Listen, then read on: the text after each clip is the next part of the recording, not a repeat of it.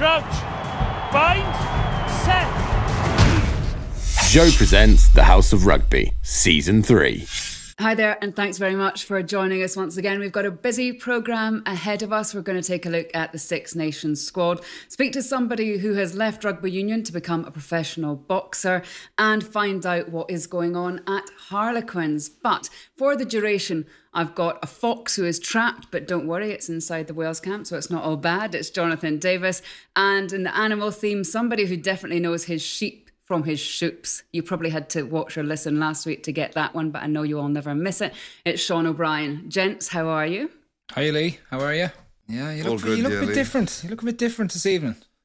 It's the ponytail. Oh, it's the lazy. It's the sort of lockdown hair. Suits you now, I must say. I tell you what, this is the perfect example of lockdown hair. Ponytail, Foxy shaved his head, and you've got a hat on. You're 100% right. My hair is out of control at the minute. But anyway, look. And if you were excited last week with your shampoo, you bought if you didn't see it, Foxy, he basically got some shampoo and he was trying to convert Adam Jones into this shampoo. You know, you can get dry shampoo, so you can basically spray it in and you don't even have to have a shower. It's a real cheat. Foxy's all over it. It's a time saver, isn't it? It is a time saver. We sweat a lot every day. I don't think we actually need a shower, to be fair. Yeah. For hygiene Well, purposes. how come you know about it, Jonathan? My wife's got dry shampoo and it's a fail-safe, so... What's been happening with you guys then, Foxy? You're in camp. We're going to talk about that a little bit later. But I suppose you've downloaded all your movies, your box sets, you're ready to go for your isolation? Yeah, so obviously room to ourselves and just any recommendations, really. I'm finishing Cobra Kai. I don't know if anyone's seen that, but I need recommendations. Get on to Money Heist, Foxy. You're 3 years behind us, Shawnee boy. 3 years? Oh, that's out, really? Yeah, I've done that. Done and dusted. Lupin? Have you tried Lupin? No, I've seen that advertised. Is that the dubbed one as well? Yeah, so it's all based in France, and instead of just subtitles, they've got a sort of like American voiceover on it. But it's pretty good. You've got to wait till the end of episode 1, and then it takes a twist, and then you're kind of hooked. But there's 5 episodes out. Speaking of things, actually, I have a question for you, Lee, actually. Did you see that the Fab Rugby poll during the week, no? Yes, I did. So it was like saw Henry Slade voted the most handsome man in the Premiership. Yeah. I'd like to get your opinion on that, please. He was up against Craig Doyle in the final. Yeah, but what? Do you think he's handsome? Is he handsome? Of course he's handsome. I mean, I think everybody here would say handsome. Is this like a sort of kill, marry, avoid, all of a sudden we're playing of rugby? I don't know, I was intrigued to hear your thoughts on it. Would he be your cup of tea now? I definitely prefer Seán backs as opposed to forwards. Oh, why? May I ask? Well, it's a given, isn't it? Yeah. I was in the Welsh camp when it was in his heyday, where like boys would be going for a sunbed night before a game, and boys would have a spray tan and stuff. I don't think I should name names, but it was. Do you know what? Actually, Doddy Weir's brother gave me advice when I was probably about 10 years old or something. And it was way beyond before the time of the finishers. And he basically, he was a back row, but his advice was never date somebody if they've got 2 numbers on their back. That was all his only advice, just to get me through my life. Never date someone if they've got 2 numbers on their back because they're unreliable. Well, sure, 15-10 were the worst. That means you're after saying you'd go for backs more than forwards. Well, I'm not taking his advice. Oh, right. I'm just telling you I was given advice. Right. And why do birds in general go for backs more so than forwards? Like, have you any insight into this? Just for myself here.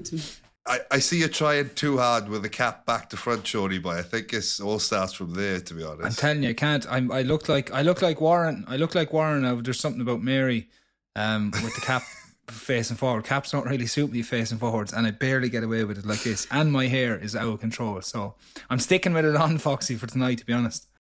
So Foxy, let's talk about your life at the moment. You are in your hotel room. Camp seems to have started pretty early for Wales. What's it like so far?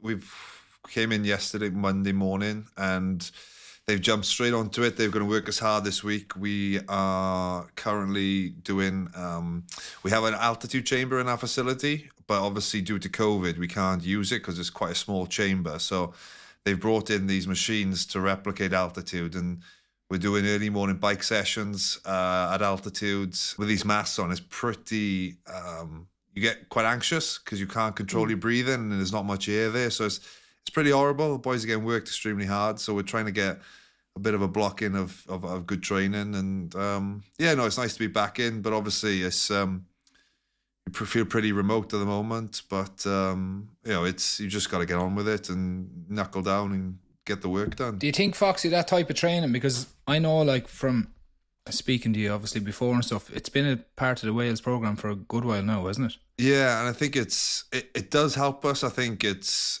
the idea behind it is to get more volume into us without taking it out on our legs a bit too much. So it's only like a 15-minute session, but it's pretty intense. Like you've worked with Bobby, Seán, you know what he's like, and he's very thorough. He's and so we do it every morning, early morning session, and sometimes because you don't get the intensity when you're playing games for your club, that step up, I think that using this week is a good help for us to get up and running to test match level, because the difference is huge, and if you can take away some of that lung busting feeling in the first 20 of a test match, it all helps really. He's going around belting people with the rope, so is he, to keep his all going? Yeah. Well, due to COVID, the rope's not out as much, thankfully, yeah, so we're all safe from there. How different are the COVID measures? I mean, Jamie George was actually talking last week that in the England camp, or any of the sort of communal spaces, whether it be games rooms or virtual golf or anything that we sometimes see popping up in our social media videos and things like that, that's all gone. It's very much, I think you could maybe eat in twos at different tables, but you had to go straight to your room when you weren't training. Is that similar for you guys? Yeah, it's pretty similar. Like everyone's all pretty much signed up to the same protocols. We're trying to, try and get social events in smaller groups at a social distance and stuff. So it's, we eat at tables, and I think we have 5 on a big table, which is quite spread out, and just little things like putting on plastic gloves when we go to the buffet to get our own food. It's all very thorough, hand sanitizer everywhere. And yeah, it probably helps quite a lot of the boys because they're all gamers. They all play on COD. They all go to their rooms and just sit on their backsides and get on with it playing COD. They're all mic'd up together. And I think Liam Williams actually apparently streams or something. I don't know what that's all about. It's my worst nightmare. I see a lot of lads in Irish. They do the same thing. And I just don't get it. But they get so into it as well. Like, they don't even talk to their missus or their wife or kids or anything. They're like zoned in on this thing that's just mental. Like, it's like, I said, have you nothing better to do in your lives? Like, and to do it for 4 and 5 hours. So you with the boys. Oh, they put good stints in. They put good stints in. Madness. It's not for me. I'd much rather watch something on Netflix or, try and read a book, but I don't get through many, let me tell you. Hey, there's a good one I'd recommend to you. Send me on your address. I'll post you out a good one. Available from all good bookstores. If you want a good book, I'll bang you on fuel there. A side copy would be lovely. It's an interesting point though, because if the younger guys, are sort of a bit more used to this way of living and just sitting on gaming all the time, it's maybe not so easy for people that do have families back at home. And we actually saw this with Joe Marler this week, who is pulled out of being part of the England squad, saying that he wants to do right by his family in these crazy times, was part of the tweet that he put out. And there will be quite a few people who feel this, maybe less so at the beginning, but certainly at the end. Wales being a small place, we all live, probably the furthest guy away is about an hour and a half. So, we can go out of camp and come back in, but, you're asking your partners, your families to almost isolate for the whole campaign to make sure they're keeping it safe for us as players. So, the work behind the scenes that, our loved ones do is it goes, without thanks probably from an understanding from the outside world, really. Yeah, I think it's a tough part of it, looking at some of the lads. It's grand when you're single and you have no kind of commitments outside of camp. But when you've a family, you have kids, and your wife is under pressure, and You know what I mean? It's a lot. It's a lot on the boys, and I do think, you know, I presume it's going to be very similar in Ireland, that they'll try and get them home as often as they can to see their partners and kids and families. But it's tough. Like, it's tough, and they have to be so careful now as well, because if you are getting out of camp and going home, you know what I mean, you can't be taking any risks bringing anything back in. No. Etc. But certainly if I had a few kids at home, I would find it tough being away from for that length of time. And I understand Joe is a very big family man, and you know, he's done stuff like this before as well. So he probably sees the bigger picture in it all. You know, rugby's going to end for him someday, and he's not willing to miss, I suppose, certain parts of his kids and his family life. So it is. It's a big deal to leave England off, but it's something that is probably more important to him at the minute. I think your perspective and priorities change as you go through your career. Well, the four nations here have announced their Six Nations squads in the last week. We thought we'd take a quick look at them. Let's start with Ireland. So I suppose, Seán, and it's not for the first time, the headline is no John Cooney. Instead, Andy Farrell has gone for Munster's Craig Casey. But how surprised were you that John Cooney had been left out again? I wasn't that surprised, to be honest. And not because John hasn't been going well or anything. It's because his two first choice scrum halves at the minute are Connor and Jemison. And Craig has really impressed when he's played with Munster. And he's a little bit of attitude about him, and he's brought a lot of energy to their side when he's on the field. So I think he's just bringing him in to give him more experience, and maybe he might get a run. But I think the Gemmo and Connor are obviously first and second choice at the minute. So I think he's more so bringing him in for experience, and he sees him as potentially, a big player in the next World Cup. So I wasn't too surprised on the squad, and especially on that situation. I know everyone's talking about John is playing very well, and he's consistent, and he's a goal kicker too. Just maybe just hasn't pushed hard enough on big occasions for the management to make him select him. So it's tough on him because he's not doing anything wrong. There's just a few lads there that have done really well and had big moments in certain games recently. He played against us in Munster when we played Munster start of the year, and he's a real live wire, and he's got a bit of attitude about him, like he's pretty punchy. So I think he's done well for Munster when obviously Connor hasn't been playing. He was one of those players that we were hearing about when he was coming up to the Irish under-20s.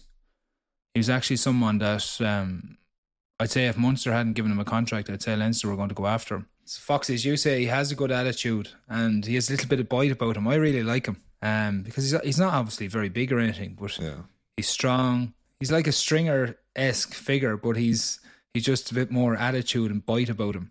And he is a lively type of fella. So it's good to see him in there, and it's good to see that we're going to breed another few guys maybe during this campaign.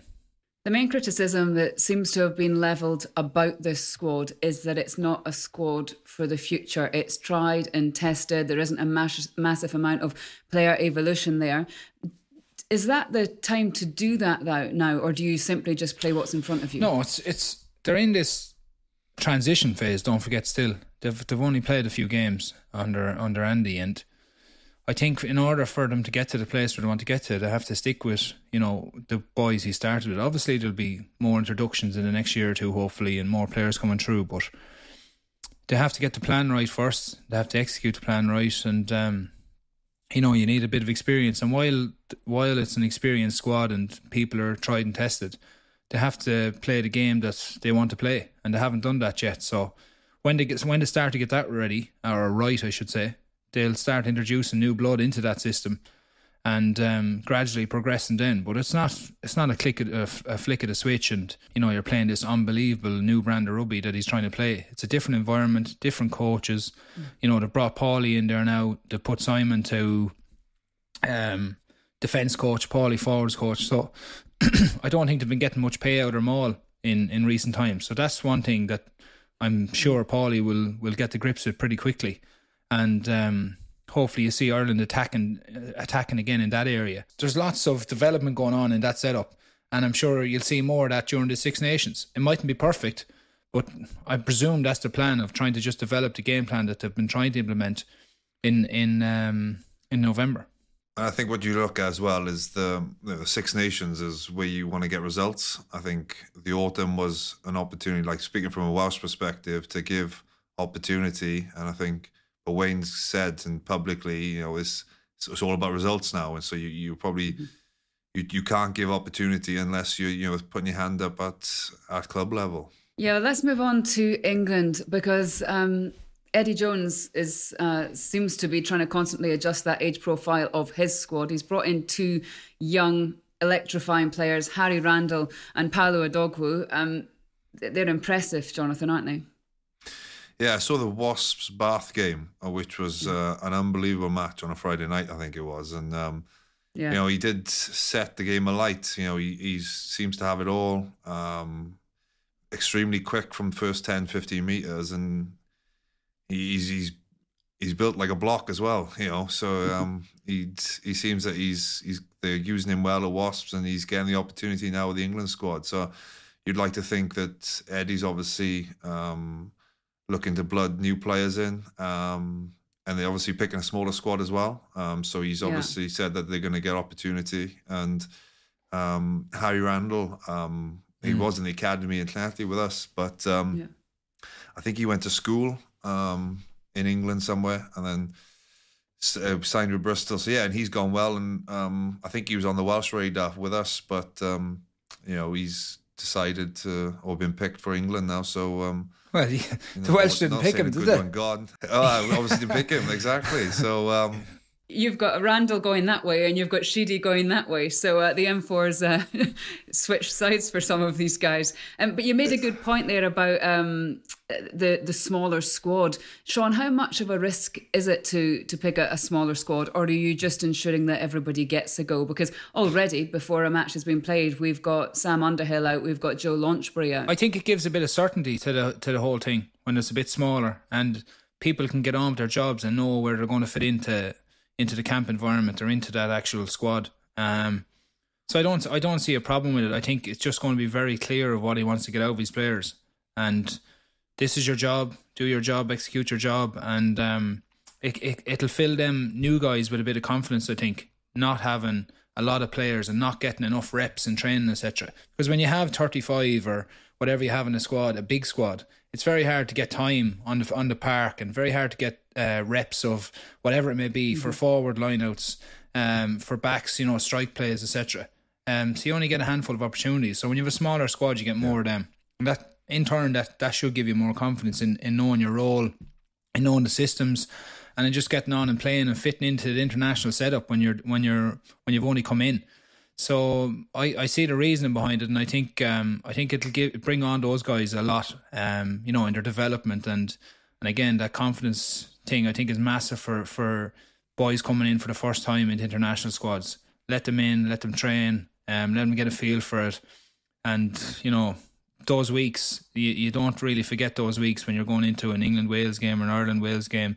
There's huge excitement, and I know it's a bit different because the fans aren't there now, but still there'll be excitement in camp, and lads will want to get going and hit the ground running. So I think it'll only be good for those boys having a smaller squad. England's first match is against Scotland, and Gregor Townsend has opted for a mix of youth and experience. Cameron Redpath is probably the biggest headline, and kind of a relief that he's come back to Scotland and followed his family roots after a few outings for the England under-20s and the underage groups. He is a real coup, isn't he, Jonathan? Yeah, we played against us in Europe before Christmas, and you can tell he's talented. He's timing the ball, and he scored a very good individual try, I think, in that Wasps game. So he would have had experience playing with in between JJ and Reece Priestland, and he'll be going into camp, like you said, with confidence and hoping to put his hand up for selection. So it'll be an experience for him, and he's shown playing for Bath that he does have a great deal of talent. Scotland have a problem at hooker. They've got Fraser Brown out, Stuart McInally out. But apart from that, the fact that Stuart Hogg's there, Finn Russell is going to be starting the Six Nations, very much a key part of the team. They've got people like Cameron Redpath.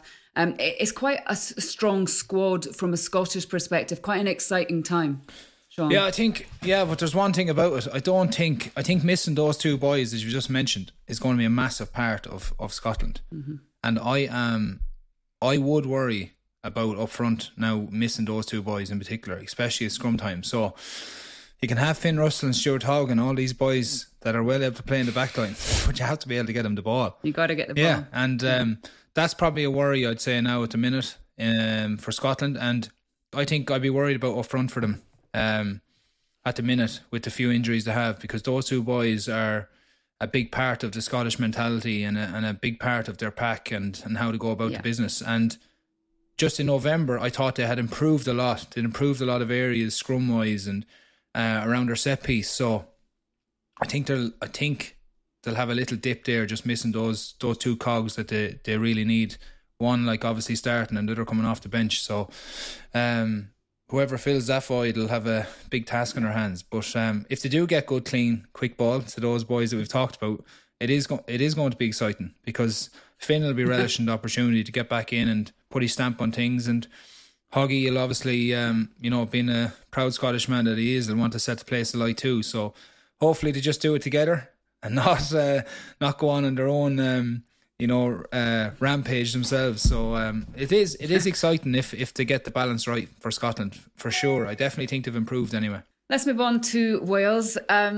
Jonathan, no Rhys Webb was probably the standout in amongst the squad. Was that a surprise?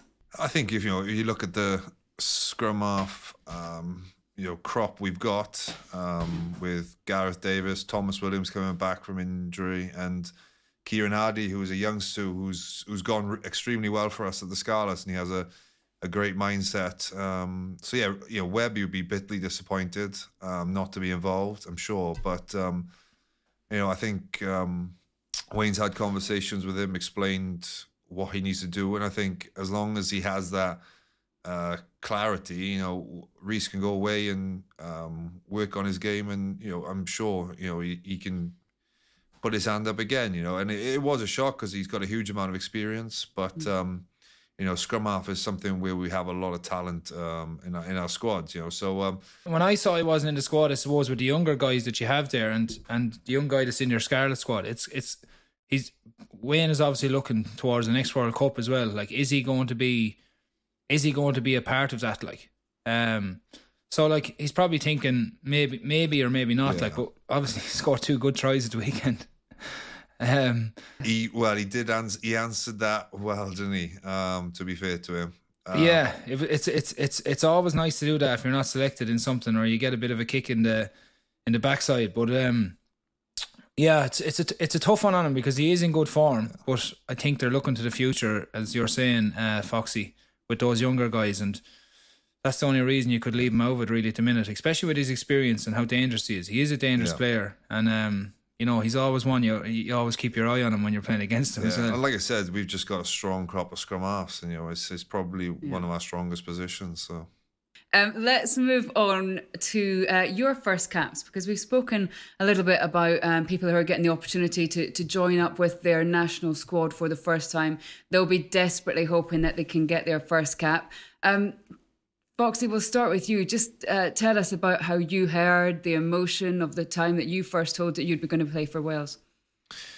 Well, I think you get a text from Caroline, who's team managers. Well, she does all the work basically. She looks after like 40 boys, and she's amazing, Kaz. And you get a text off her, and you come into camp. And my first campaign was the 2009 summer tour, when every other Welshman was on the Lions tour. The leftovers went to North America on a tour, so I got capped on that tour. And then my first experience being coached by Gats was in the autumn that same year. So you just go in and you don't say anything to anyone unless spoken to. And I remember my first roommate was Nugget Martin Williams, and It's just surreal. Like, you grow up watching these players. It was brilliant, and I was named in the team to play New Zealand on the bench and didn't get on. But there was a few senior boys in the squad from the Scarlets, like Dav Jones, Dwayne Peel and all. So after the game, went back to the hotel and they were like, Foxy, come in for a beer? And I was like, green as grass. And I was just like, yeah, I'll come for a beer. And then next thing I know, it's 3:30 in the morning, and Alan Phillips, team manager's like, calling me over, and he goes, listen, you're a good boy. I'm worried, I am. I said, oh, what's wrong? I haven't drunk that much. He goes, no, I'm not worried about that. The fact that you didn't get on the field and you're still drinking at 3:30 got at me when you're playing, and I have to look after you then. So no, I think you do remember your first, campaigns and everything else so well, and they're just fond memories, very fond memories. And now Nugget would be calling the youngsters out in his role now. And he must have been like the babysitter, because I think he told me once when he was working at BBC with me that he had to sort of room with George North for George's first cap as well. So he was obviously the responsible adult early on. Now he's your team manager. Yeah, exactly. But I think at the time, Nugget doesn't live too far from the Vale. So I went in and I gave him the bigger beds, respect your elders. And literally I was in my room, and obviously I didn't know Nugget went home. So he was staying at home, and I was just like, he must not like me. He's gone to sleep somewhere else and stuff. But yeah, no, he was always the one who'd take on the new boys. So he's great now in his role as well. He knows the crack really well. And Seány, what was it like for you? How did you find out? Yeah, it was actually my current DOR at the minute, Declan Kidney, gave me my first cap, but being in camp that week was pretty exciting. Myself and Johnny Sexton got capped the same night, so we were all in camp that week. And I remember he never spoke to me before he announced the squad, and just the sheer excitement of being on the bench was incredible. And I'd spoke to him a few times in the previous few weeks about what do I have to do to get into the squad, blah blah blah, and I was kind of itching to get going. So, and then after about 20 minutes, Dennis Leamy was it Dennis Leamy? Dennis Leamy got injured in that Fijian game. And he was hobbling away till about half time, I think, and then he told me at half time, right, you're going on, and then you just get out there and play. But I was certainly a bit nervous beforehand, and you talk about afterwards the first cap protocols of every lad in the squad having to buy a drink. So I remember dancing on the middle of a table in the hotel afterwards. I don't even know what kind of dancing I was doing. It could have been Irish dancing or something, but I was soon pulled down off the table anyway and sent on my way to bed. But we had a great night because we all got capped that night, a few of us, and it's those nights are the ones that kind of stay with you for a long time. And the senior boys definitely don't really mind you either. They want you to get as loose as a goose and let loose. Yeah, they're definitely not putting their arm around you saying, "Here, take it easy now tonight." I think it's just your first one is always the one that they want to get you messed up. But great memories of that. And Decky's still the same man to this day, which is quite funny too. It must always be quite strange though, because an opportunity for somebody also means that someone, through whatever reason, has lost their place in a side, and that must be slightly awkward. And Foxy, I just want you to tell us the story about the third Lions test. If you sort of recall back to that one, I know it's not the same as, taking somebody's place for Wales, but you took Brian O'Driscoll's place for that third Lions test. That must have been an awkward one as well, especially when you're all away on a tour and you're still seeing I remember each other. that actually, Lee, before Foxy talks here. I remember that Foxy was going around camp cock of the hoop after he got named in the team that day. He didn't mind O'Driscoll being dropped at all. While the rest of us were nearly in tears, but you had a good man to fill his boots anyway.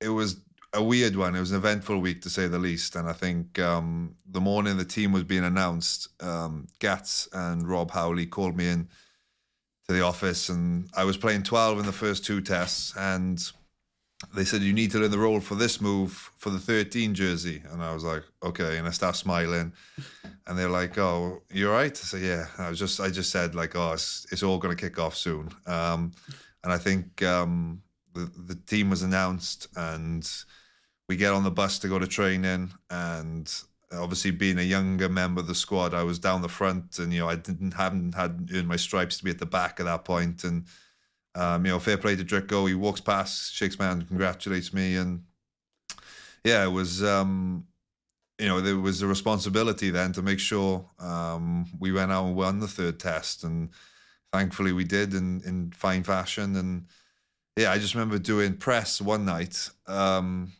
before the 3rd test, and they were like, oh, we're going live on Sky Sports now. And I was like, right, head on now, John.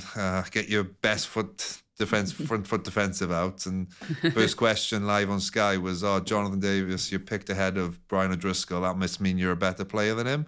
And I was like, oh my God.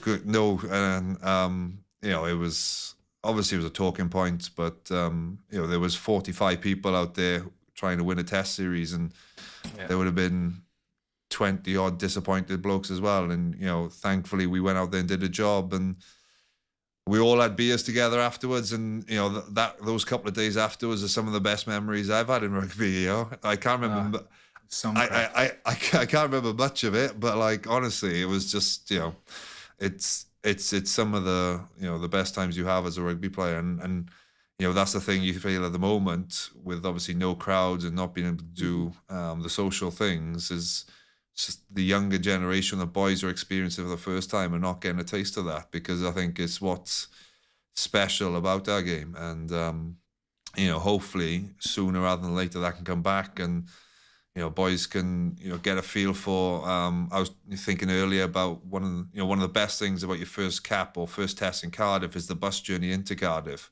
You see the fans lining the streets and everyone applauding you and probably chucking pints at Shawnee's bus and stuff like that.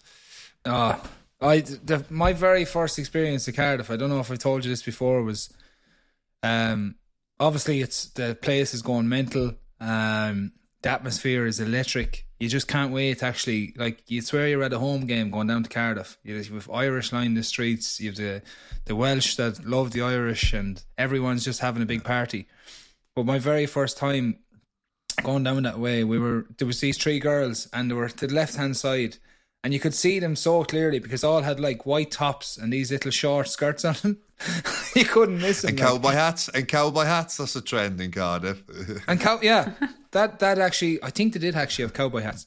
But as we were driving, the bus was driving past, I was like, this must be an absolute wind up. They're trying to distract us here, obviously. Up with the skirts, and they all mooned us, so they did. The Irish bus. I was like, whatever age, I think I was 21 or 2 at the time, kind of completely wet behind the ears. I was like, what is going on here? And what time are we heading out later at? Everyone loves playing in Cardiff. Everyone loves playing in Cardiff. It was great crack afterwards. But that was my first experience of actually going down the bus route to the stadium, and the horses in front of you. It was class now, to be fair. It's something special, I have to say. Well, last week we had Luke Menzies on, who made the switch from rugby league to WWE wrestling. And I'm delighted to say that this week we've got Nick Campbell, who was a rugby union player in Glasgow for Scotland underage group and then went over to Jersey and is now following his dream to become a professional boxer. Nick, thanks very much for joining us. Thanks for having me. So tell us about your story. First of all, tell us a bit more about your rugby. Yeah, well, I obviously started up through the age group system in Glasgow, moved on through the district levels and stuff like that, represented Scotland at under 20 and under 18. Off the back of that, got my first contract with Glasgow Warriors in 2009 as part of their academy. Progressed on from that and got a full professional contract with them. Played 2 years full professional. Then left in 2013 to go and play for Jersey Reds in the English Championship to get more regular game time. Nearly played 100 games for Jersey. Had some, great experiences and stuff like that, and made some friends for life and that on the island. And then 2017, 27 decided that I was going to chuck it because I felt that I'd kind of, I'd fallen out of love with the sport a bit. I wanted to try and kick on back up to the higher level again, and it wasn't quite working out for me. And I felt like if I was going to have a go at boxing, then it was the time to really have a crack at it before I got too old. So that's where I am now. And why boxing? That's always been a love in the background for you? Yeah, my grandfather was a professional boxer, and my dad boxed as well. He wasn't a professional then, but he boxed as well. So I've always had an interest in the sport. It's always been something quite close to my heart. I remember growing up, I'm sure the other lads watched boxing as well growing up. It's quite a popular sport. So I was always interested. I was always keen. I was always, wanting to find out a wee bit of training and stuff around my rugby. So it's always just something I've been passionate about. Who was your favourite boxer when you growing up? Joe Kozagi was one of my favourites. I actually went to watch him at the Millennium Stadium. So Joe's probably one of my favourite British fighters of all time. Lennox Lewis. I used to love watching Ricky Hatton. I actually went down and watched Ricky Hatton in Manchester as well when I was young. So they were probably my three. The Hitman. Some character as well. So he had a massive following, right up until he fought Mayweather. Do you balloon in between fights like he did? Nah, try not to, mate. I'm big enough as it is. I don't need to get any bigger. I say he doesn't drink for a week or two solid, I'd say. How do you find the training, Nick, now that it's individual for you, let's say? I know you've obviously teammates in your boxing gym, but how do you find it now compared to like the team environment and having like 14 other lads with you on the field, when you're going into battle? Now you've only you out there. It's different. I mean, you know yourself, you might not be having the best game and somebody can pick you up and drag you with them. You've got 14 other guys to lean on. You don't really have anybody to lean on when you're in the ring. Do you know what I mean? It's that aspect's different, but there's a lot of stuff that transfers over, the discipline and getting up and early in the morning, making sure you're eating the right stuff, trying to just live a disciplined life. A lot of the different elements transfer over, but you do definitely miss the team aspect of things sometimes. There's a lot of camaraderie between the lads and everything, the banter, the joking and all that. So I do miss that aspect of my rugby. So you were amateur for 4 years. So why is the decision now, COVID allowing, that for you to go pro and hopefully you'll have your first fight soon? Yeah, just the COVID situation was the main thing, really, to be honest with you. It was amateur boxing. I was in part of the Scottish Elite Boxing Group, so I was en route to go to the Commonwealth Games, but who knows if that's even going to happen now. And obviously the elite sport banner, everything can operate under. So I felt like, having a go at professional boxing, it was something that I'd always, aspired to try and achieve. I had an opportunity to do that. What about funding, Nick? How, I suppose, when you're on a full-time professional rugby contract, you're obviously getting paid. Yeah. So, what way does it work now with boxing in terms of financially for you, security-wise? You get paid when you fight, so there's a lot less security than there is in professional rugby, to be honest with you. But I'm lucky to have some really good sponsors and stuff like that on board as well, who contribute toward living costs, training costs. And I'm actually a personal trainer. I'm still living in Jersey. I work over in Jersey as a personal trainer, but it fits in quite well around all my training. I'm in a gym, so when I need to do a bit of training, if I need time off, people understand. Always, kind of prepare them for the fact that I'm going to be away for lengths of time in my boxing and stuff like that. So it's a tough one until you kind of make it at top. If you ever do make it at the top level, a lot of these guys have got amazing sponsorship and everything's paid for, and the fight money is probably enough to live off for the year anyway. But that's the goal, that maybe we can get to that level one day, but who knows. I used to go to Jersey every summer. Obviously my brother lives there, but I found it a class place in the summer. I know it's only small and it's 10 miles in circumference or whatever it is, but it's a place to be hopping. Oh, it's amazing. Do you know what? A lot of people, when you tell them about Jersey, they kind of go 9 by 5 mile. That sounds terrible, but honestly, it's an amazing place to be. What's the nightclub I used to go to was Splash. Mimosa. Splash, out there. Yeah. Right out in the wilderness. Right out in the wilderness. It was a That's rough nothing faint enough heart, old joint, to be fair. That's your comfort zone, that, isn't That's it? Stevie's kind of place, to be fair. I've often thought about, actually, after finishing playing rugby, I've genuinely thought about, because it's such a disciplined sport, I'd love to do it, but I'd love to do it not in, obviously, that serious I don't way. get But I wouldn't mind punched, it. Yeah, I wouldn't mind a few white collar events or something like that. Sean, we're always looking for sparring partners, so you never know, mate. We could get you drafted in if you fancy. I'm going to jump at that. Like, go in and get the headset off for a couple of rounds, G boys. Nick, before you head off, will you have time to watch the Six Nations? Of course, I'll be supporting Scotland. There's no point in supporting them. I don't like to say too much because we always end up falling short, but I hope the boys can do something. So, nah. But good luck to the lads as well. Good luck to Jonathan and the Six Nations. Appreciate that. Sure good luck to you, mate. Hopefully you get that fight soon enough. I appreciate that, mate. Thank you. Yeah. Nick, thanks so much for your time. It's been great to have you on the programme. Really appreciate it. No, thanks for having me. Yeah, great to hear from Nick, and wishing him all the best for when, COVID allowing, his debut fight happens. Let's now, though, find out what's happening in the world of... Lee, I got to shoot. I've got a team meeting. I've got to go. Otherwise, I'm going to find myself. So, sorry, guys, I'm going to have to shoot. Hasta la vista, Foxy. Don't find yourself, fine master. Ciao for now. Speak soon. Thank you. Ta-da. Yeah, great to hear from Nick, and wishing him all the best for when, COVID allowing, his debut fight happens. Let's now, though, find out what's happening in the world of... Lee, I got to shoot. I've got a team meeting. I've got to go. Otherwise, I'm going to find myself. So, sorry, guys, I'm going to have to shoot. Hasta la vista, Foxy. Don't find yourself, fine master. Ciao for now. Speak soon. Thank you. Ta-da. Well, I didn't like to tell him we have another Welsh player anyway, so that's absolutely fine. Adam Jones joins us. Adam, good to have you along, but I'm sorry about the topic I'm going to have to ask you about, because it's been a bit of a tough week in the world of Harlequins, hasn't it? Yeah, it's been interesting, to say the least. Yeah, it's been, well, I think last time I spoke to you guys, I didn't see it coming, so it says a lot, really. So just to clarify, Paul Gustard has left Harlequins. It was announced today that he'll be heading to Treviso. But I think that actually did happen like the day after we recorded our programme. So it was a bolt out the blue then, Adam. Yeah, it was, as you said, it was all came a bit of a shock, and it all happened pretty quickly. We had the dreaded phone call, can you come and meet the Laurie, the CEO, and it was...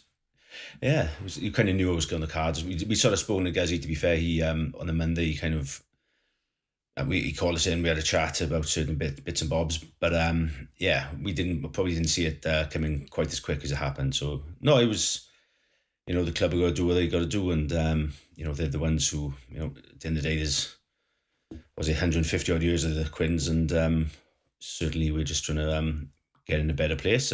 But all I can say is it came a bit quick, and it was a bit of a shock, really. And what's the atmosphere like within a team, within a squad, when something like that happens? It's weird. It's not the first time it's happened when I've been involved. I've been involved. It happened to the Ospreys, and I was involved. Well, I was in the squad when Mike Ruddock, left during the 2006 Six Nations, and so it's a weird feeling. It's strange. It's certainly I spent a lot of time with Paul, and I don't mind calling him Paul. I've never called him Paul once. So I spent a lot of time with Gazzy over the last 2.5 years, and got to know him well. Good mate now, and so it's sad to see you go, and it's sad to see him go. And I knew he was gonna. You kind of know he's gonna have something straight away. Fortunately, because he's such a good coach, and he's got that reputation. So no, I think I wish him well, and I'll miss him, and I've learned a lot from him, and he's come from some big environments, and played coached some brilliant teams in the English game, and Saracens obviously in the England team. So it's been he'll be missed. He seems to be a really nice man, and a well liked man. Yeah, but go on. I think it's a gentle reminder as well to us all, that how fickle, I suppose, rugby as a profession is, and coaching obviously in your job. But I suppose from what we've heard, like in terms of the outside world, is that like they didn't want to renew his contract. And for him, I suppose, then he has to look after his family and look at his career and the longevity of it. So it's quite a tough position to be in, I think, and fair play to him as well for making the hard decision to actually, not see it out and get something straight away. And I know, Bob, you're friends with him, obviously, so I don't know like the mindset of all the other coaches, but it's a tough job coaching. Yeah, I agree. Yeah, it's a lot harder than you expect, and you kind of you're the first one out. Obviously, Guzzy's taken the fall for the how we haven't coached well enough, and as a group of coaches. So and he's taken the fall for it. So, but like he's a great coach. He's defensively, he's excellent. His actual rugby knowledge is unbelievable, and the big thing I guess I learned from him is presenting to players and how he like speaking in front of a group. He's got mad ideas, and he's always had I know he brought wolves in when he was in Saracens, and first he did it with us, get this big giant bear involved, and he thinks so far outside the box around how to deliver stuff and how to get the message across, and he is constantly. What I will say, he works. I've never seen, and work ethic is unbelievable, and he works so hard, and he works. We're all in at 6. A lot of the time we don't leave till 6, 6. So it's something that as a player I probably didn't realize the sort of days coaches go through. But it's it is a tough gig because I guess being a player and involved, I don't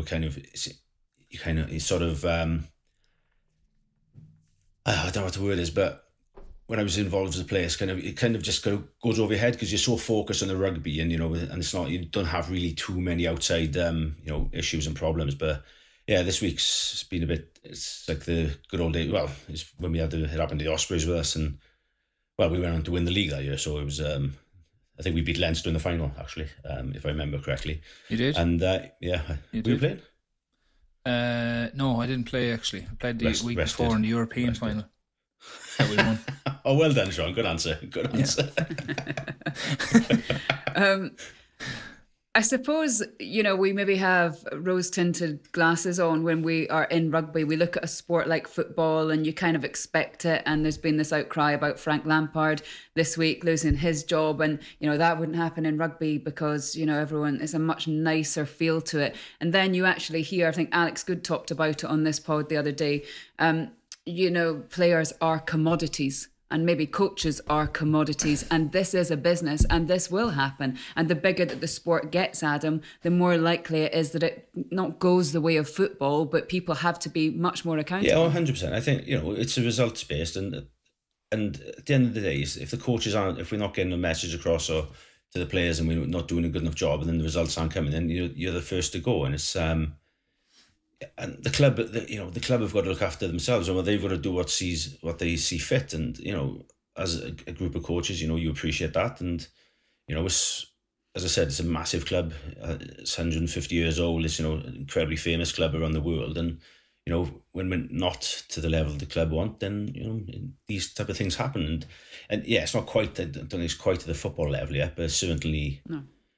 Certainly, every now and again you get these kind of, certainly this year with Steve Diamond and Guzzy and this type of thing. It's slowly teetering into that way. Yeah, it's a tough, I think it's a tough one because in certain clubs, I think are they in a phase or do they have a strong enough squad to do what the actual club wants to do straight away? And that's very tough on coaches then, because at the end of the day, as Bom just said, they're judged on performance and wins or losses, etc. So it's about the hierarchy knowing what type of squad they have too, and where they want to go and how long it's going to take to get there. And that's tough as well, obviously, because they want results. But it takes time to get something very right. And of course, yeah. In every club. So it's about having a bit of patience too, I think. For the hierarchy, or the lads in the suits, as I always call them. But it's definitely results driven, and owners want wins, and they want the club to be doing as well as possible, and it'd be no different in our own club if things weren't going well or the right direction. No, yeah. But also, Sorry. No, you are. Also, players and coaches need to look after themselves. You know, that the hierarchy in the business can look after itself, but coaches and players also need to look after themselves. And you could say that we've seen that this week again, Adam, with Chris Ashton choosing to leave Quins. Yeah, no, look, it's I know Gezi knew him from the Saracens days, and first thing, he's obviously an unbelievable player. He's had a lot of niggles with us, and a few issues around not big injuries, but but when he came, Chris was this. He's what we needed. He spoke his mind, and but he wasn't playing, and we went with different players. Obviously, wing plays wouldn't be my strength, and they wouldn't understand a great deal of it. They get the ball, they score tries, they chase a few kicks, and that seems about it to me. But we're he had a few niggles. When he started, you wanted to see the Chris Ashton of old. We saw glimpses of it, and he's decided to go on. And I think he obviously thinks he's still got a fair bit left in the tank, and with the way he looks after himself, he's very professional. He's obviously been a pro for God knows how long, probably close enough 20 years. So he still looks after himself really well, and I'm sure he'll do a great job down in Worcester. I got a good mate who's their head coach now, and I'm sure they'll do well together. Yeah, I think that'll be his 5th Premiership club. He's a great guy, Chris. He's got the Panini sticker album. Remember when you used to collect stickers in a Panini sticker album? He's collecting Prem shirts, I think. He's just got a much bigger sticker album. He's just sticking a shirt in every time. Yes. But yeah, it's great for Worcester to get their hands on somebody like Chris. What does the week look like for you guys? Because you will have a game at the end of this one, which seems quite unusual in the last couple of weeks that we've had. Yeah, we're looking forward to it. Obviously, we had with 2 days at the back of the week last week, where we at the where you get the old awkward looks, and there's it's like the elephant in the room. But we said that's just got to pass now. We can't what's in the past is past. Just got to crack on. We got Wasps. We're doing incredibly well, and we just know what the challenge they're going to bring. And yeah, there's a group of 4 coaches with with Billy Millard, who was the general manager, who's now coming in to sort of help us out a bit. Played the coach of 18 years top flight himself, so he's coming in to help us out a bit. And we've put plans together, and the boys just want to eager to rip into it now. I think as a player, you just you get all the weirdness and you crack on, and then as soon as the working week or the week of the game comes, you just have to forget all about what's happened in the past and just put your best foot forward and just get on with it. It's rock on into it. There's nothing else you can do. And the boys are good. The captain spoke as kind of galvanised the club. Marlers and DCs, these type of guys are sort of dragging everyone with them now, and it's good. They're in a good place, and they just the challenge of Wasps, and just got to go on with it. Well, that's good to hear. Before we go, it would be remiss of me not to ask you about your thoughts on the Wales squad. Any standouts there? Obviously seeing Dan Lydiate back in is he's done incredibly well. Know Lids very well. Fellow Powys boy like myself from back in Wales, and he's very very similar to the fella online with us now at the moment. Just I tell you, apart from the fact that he's got a black tractor and Sean's only got a red tractor. That's what we learned earlier on. Yeah. Sad times. But no, he's still playing international rugby. That's the difference. Very good. No, I'm glad he's back in. I look at Navidi. He's back in. It'll be big for Wales, I think. I don't know what he's going to go. Privac's going to go with, but I think I'm imagining they go. Daniel will play 10. But we see someone like Jared Evans and Thomas Williams. For me, he's going to be a superstar as well. So if he gets a chance, I think hopefully we can shock a few people, because I guess after the last year's gone, they're not going to I guess not expect too much. But there'll be question marks around the setup. But there's a lot of quality in there, and I'm surprised the old fella who has just gone offline is still making an appearance in the squad, because he hasn't been going too well since I've seen him play this season. It definitely gets thank God he's offline. Yeah, exactly. On that note, gents, thank you very much. It's been a pleasure. Thank you very much to you all for watching and listening to House of Rugby. We will be back again next week. Bye-bye. You've been watching the House of Rugby Season 3 on Joe.